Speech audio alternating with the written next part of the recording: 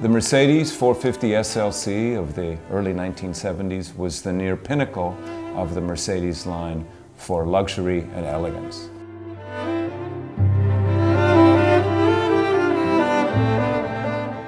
What a lot of people don't know is that it was also a very, very successful endurance rally car.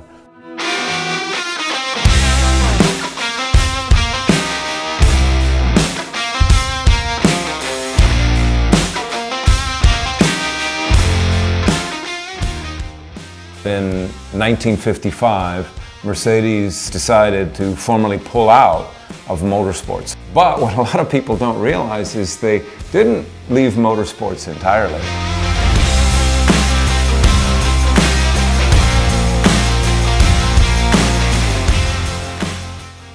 Because they wanted a proving ground for the quality and reliability of their cars. And if they couldn't do sports car racing or Formula One racing, they decided they would go do endurance rallying.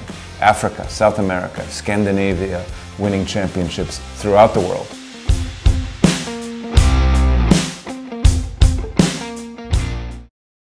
My brother Gary lives in Colorado, I live in California. We are close, we stay close, and we're continuously looking for activities that allow us to spend time together.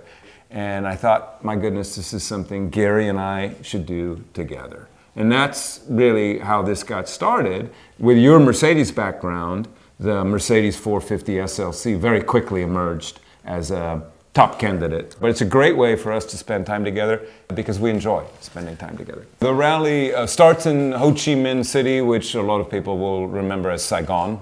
So we start there and then wind our way through Vietnam, Laos, Cambodia, and Thailand. Finishing in Hanoi. So it's 30 days, 9,000 kilometers through Southeast Asia. 30 days in the same small cockpit. It's going to be fun. If the car breaks, we're coming with a lot of spares. Gary, thankfully, has a lot of Mercedes repair savvy. We also have their support mechanics that will follow the rally around. And if worse comes to worse, the bucket seats actually recline nicely. We can sleep in the car if need be. We can sleep in the car if need be. Yeah. And I think we used up all the new parts there are available for the 450 SLC, so hopefully those won't fail. And I've used all the favors that I can possibly imagine calling in from Jerry Woods Enterprises. They did us a huge favor by taking on this project and doing such a fine job.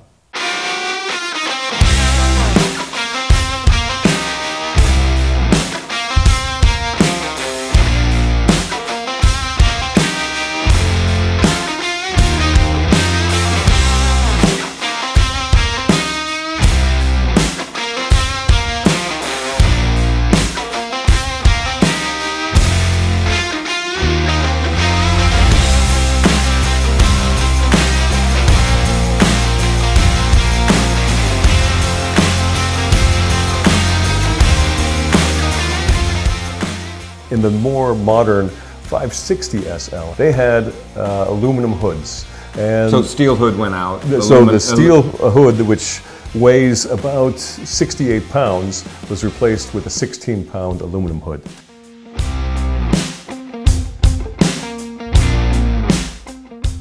We went out to Metric Motors in Canoga Park, and he built us a beautiful stock Mercedes-Benz 4.5 cast iron motor.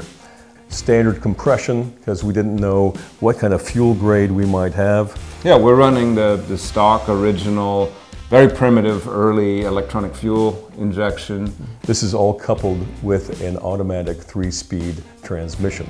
And they were all automatic in the day, even the championship winning cars.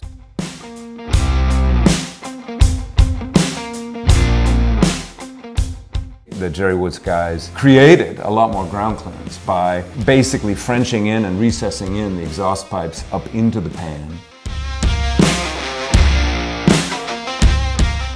In bumpy roads, the shocks were constantly extending full length, so we wanted more shock travel. We needed bigger shock towers for that.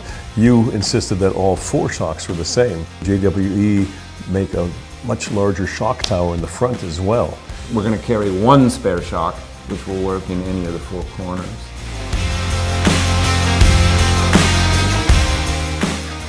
did a proper FIA-rated racing fuel cell. We made it narrower to accommodate the shock towers, and then we also moved it more forward, which moved some of the weight forward, which was a positive. Our goal in this race, my personal goal, is to enjoy each other's company, and both brothers go in and they both come out healthy. What is your goal?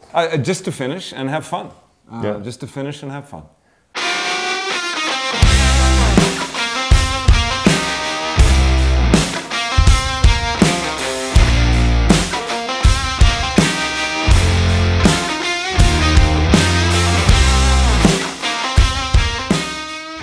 The shocks and the suspension play so well together that even potholes are enjoyable to go over. It's just really well dialed in.